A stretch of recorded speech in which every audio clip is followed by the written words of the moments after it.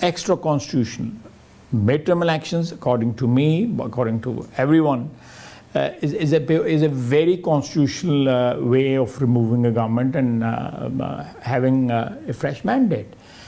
And if there is a change in the House, the changes in the House, that is also constitutional.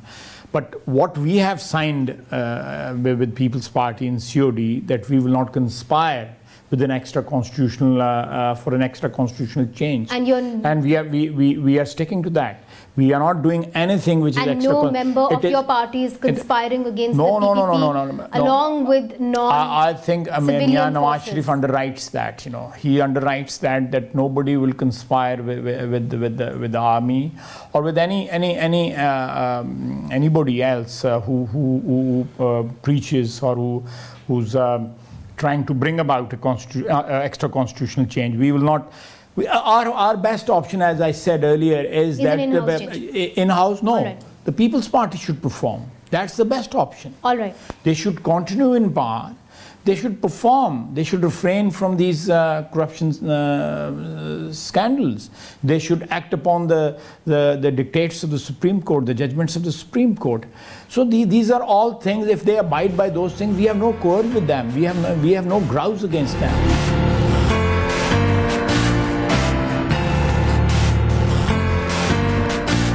After the break, Khawaja Asif will talk about the mistakes committed in the past and the future strategy of his party on crucial national and international issues, including the war against militancy.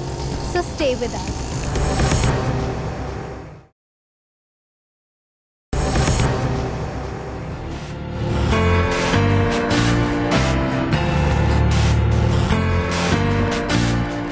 Let's move forward and let's actually look back now. During the Nawaz years, for example, 99, I'll take you back to 99. You were one of the people within the Nawaz Sharif government who warned Mia Nawaz Sharif against Musharraf. You actually said that he should be removed when Mia Nawaz Sharif made him Chief of Army Staff, and you later on, basically said that you never said that. However, would you today accept that you were one of the people who foresaw what will happen? I was not part of the decision-making process in those days.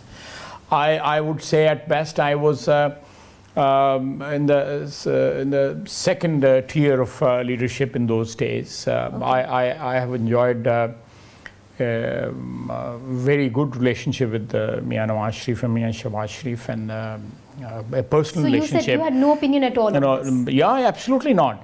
They are very kind to me, and I have. But you had no opinion on Musharraf when he was appointed as Chief of Army Staff? Absolutely not. Absolutely not. But at the same time, many would say that you have not really pursued. No, I think it's a bit unfair.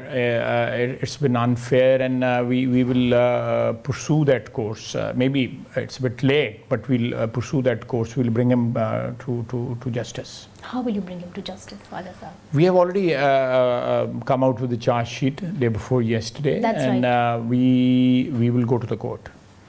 We'll go to the court, and we'll ask the courts to bring him back through Interpol or whatever, extradition treaties or whatever. But he should be brought back, and he has to answer to the people of Pakistan for the crimes he has committed.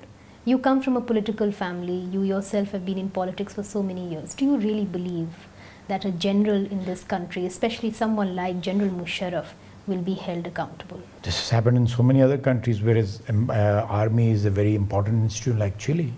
Look at what happened to Pinochet. Chile has come a long way. Have we come a long way? But this will ultimately happen. It may not happen tomorrow. It may not happen day after tomorrow.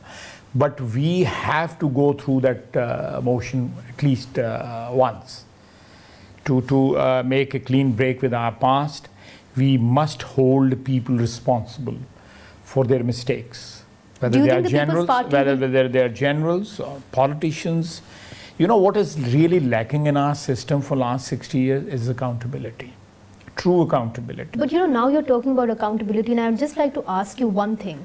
Do you think that the Pakistan People's Party is in a way compromised in protecting Musharraf simply because they have NRO? Yes. NRO, yeah. So will the People's Party ultimately protect Musharraf, even though there are members within the People's Party that blame former President Musharraf for at least criminal negligence in Benazir Bhutto's murder? This is really very because sad this thing. Is probably tough for them too. A very, very sad thing that while they were negotiating or signing COD with us, simultaneously they were negotiating NRO with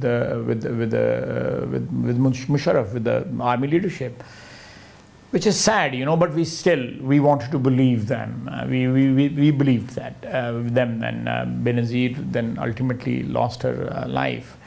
And People's Party till today has not pursued his killers. Khawaja Sahab, you are a politician, and many would say that politicians do not take revenge. So when you talk of accountability, many would see it as perhaps revenge politics. And I want to quote to you something that you said in Urdu in March 2010.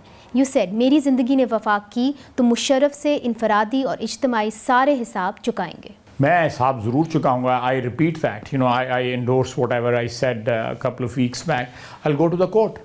I just need by yourself. On your own individual petition. Yeah, he put me in. He incarcerated me for 5 months. I was in.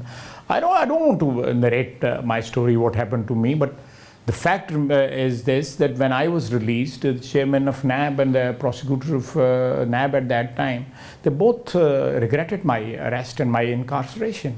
They are on record. Were those the toughest 5 months of your life? No, I think it was in a way a blessing.